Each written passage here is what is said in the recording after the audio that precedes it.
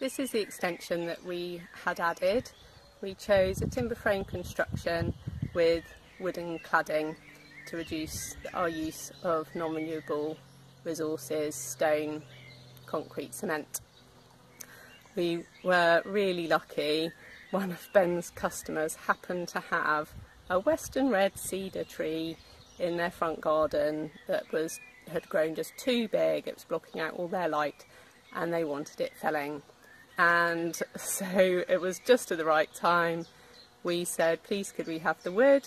We had it taken to a sawmill and they processed it for us. And we've had this lovely western red cedar cladding fitted to our extension, and it's weathering really nicely. In the extension we chose to have underfloor heating downstairs. So there's a thick layer of Celotex insulation with a screed on top containing the pipes for the heating. We found this to work really well, and it keeps the room at just a lovely, stable, pleasant temperature in the winter. It doesn't feel too hot, it's just really nice. So that works really well. In the walls there is also a thick layer of Celotex insulation, and the loft is well insulated with glass fibre as well. All of this makes the extension noticeably warmer than the older part of the house. So the insulation is really doing its job well.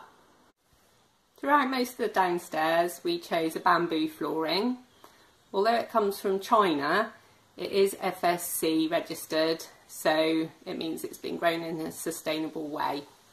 We found it to be really hard wearing, and also it was very easy to fit ourselves.